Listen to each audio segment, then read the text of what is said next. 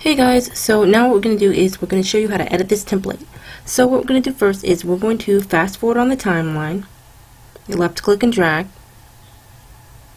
And we're going to show you how to put your own custom text in.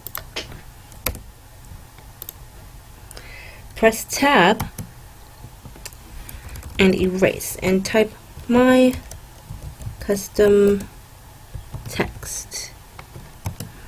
The next thing we're going to do is we're going to go into the rendered view, and to change the color of the text, we just change the color of the material here to any color you'd like to change it to. Next thing we're going to do is we're going to right click to select, and we're going to change the color of this material as well. So this changes the color of our 2D element, and you just right click and select what you want to change the color of, and you can change the color of any 2D element you want. So the next thing we're going to do is we're going to show you how to change the background color. Go into the world settings and you change the color to any color you'd like to change it to.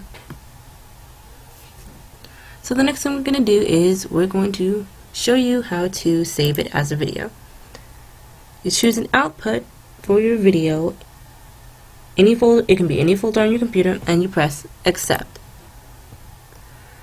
Going to go back into solid view here, and the next thing you're going to want to do is once you've got all the colors you want, you're going to come up here and you're going to press render animation. So thank you for watching another video from Partners in Coordinated Rendering of Ideas, Motion, and Effects.